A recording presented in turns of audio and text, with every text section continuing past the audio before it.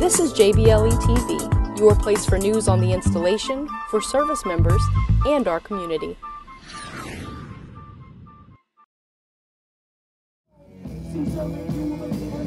Langley's Full Spectrum recently returned from parts of the Middle East and Southwest Asia, where they offered more than just a stage show.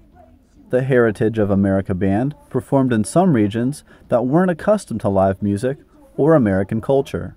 In Kuwait, the U.S. ambassador spoke with the band after they played a series of shows sponsored by the U.S. Embassy.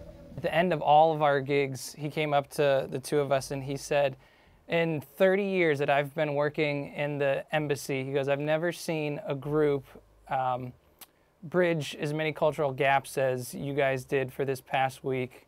He goes, the impact that you had was amazing. Full Spectrum's mission consisted of more than just musical performances for the nations they visited. They also spent time at local schools, teaching students music and offering a glimpse of American culture. The band played shows to boost morale at different bases, including one performance alongside late-night talk show host Conan O'Brien and First Lady Michelle Obama. They witnessed the power of their music firsthand. If anybody ever asked me, what's the universal language, my answer would always be music. You know, everybody speaks music. As an Air Force member, to me, it's its own weapon system, and it's a soft power. Full Spectrum is back at Langley practicing with new band members.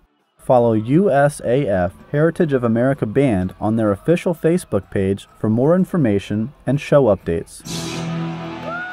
Reporting from Langley Air Force Base, Virginia, I'm Airman First Class Nicolas Myers.